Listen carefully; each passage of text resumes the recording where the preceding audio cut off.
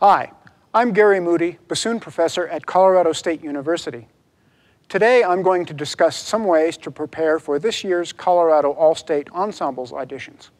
In this video, I will be dealing with the etude in the Rubank Advanced Method Book 1, page 53, number 29.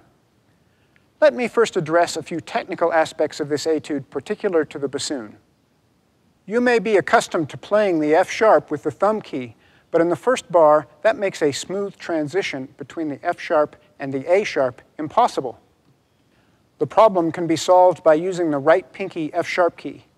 Many students mistakenly think that you need to reach all the way across the F key to press this, but since the F sharp key also presses down the F key, it is all right to press both keys. I think of pressing the seam between the two keys, or right on the roller if your bassoon has one. Using this F sharp key leaves your thumb free to move to the next A sharp. Many fingering charts show a fingering for thumb F sharp that does not include the F key. Indeed, the thumb F sharp mechanism closes the F key so that it is not necessary to press it with your little finger.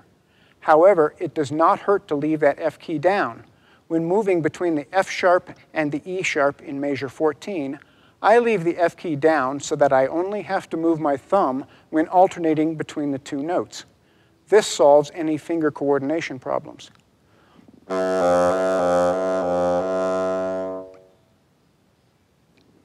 big part of the challenge of this etude is in bars 8 and 16, when we need to play the low notes softly at the end of the phrase when our air might be running out. When low on air, there is a tendency to pinch, and this will cause these notes to be sharp or overblow into the higher octave. To play in the low register of the bassoon, one must stay more open and use good air support for the notes that really require a lot of air volume.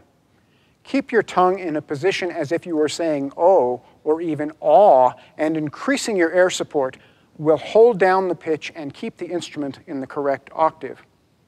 Adjusting your vowel shape is known as voicing, and every range has a voicing that helps it speak correctly. Create an awesome low range with an aw voicing.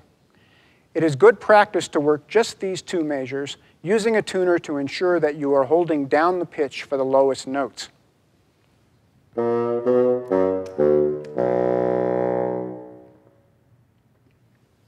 An understanding of the harmonic structure of the melodic patterns can enhance your musical expression.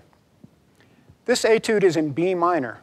The first measure almost looks like a scale, but it is really a B minor arpeggio with lower chromatic neighbors below the F sharp and B. These notes become like the spice of a measure, and I like to stress them a bit. Another option would be to de-emphasize them and bring out the arpeggio notes. Either is more interesting than just playing everything the same. Bar 3 climbs up a scale with the destination of the F sharp at the start of bar 4. The scale overshoots this goal up to the G and springs back to the F sharp, which is then reinforced with an F sharp major arpeggio. Once again, this G is spice, which can either be stressed or de-emphasized. The structural line moves from the G in bar 5 stepwise down through the circled notes to low D.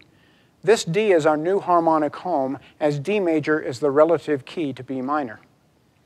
Practice bars 5 through 8 with only the circled skeletal notes, holding each out for the full bar and overlaying the dynamic shape requested.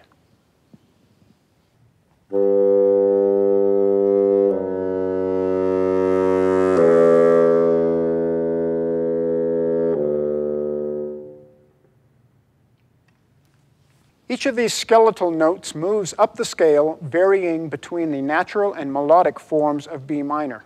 You can now add these notes in, maintaining the dynamic shape.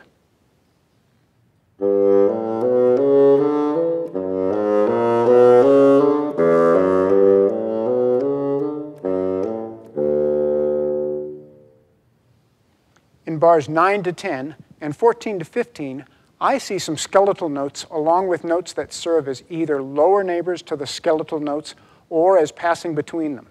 In this copy, I have left the skeletal notes large and reduced the size of the neighbor tones. There are some unfamiliar notes such as B sharp, E sharp, and G double sharp. Notice how each of these are chromatic lower neighbors, meaning they approach the following note from below by a half step. Think of these lower neighbors not as their unusual spellings, but merely as a half-step lower bending into the following notes with a magnetic pull to their destination. I hope this video will be helpful to you in your preparations. If you have any questions, please feel free to contact me. Good luck with your audition.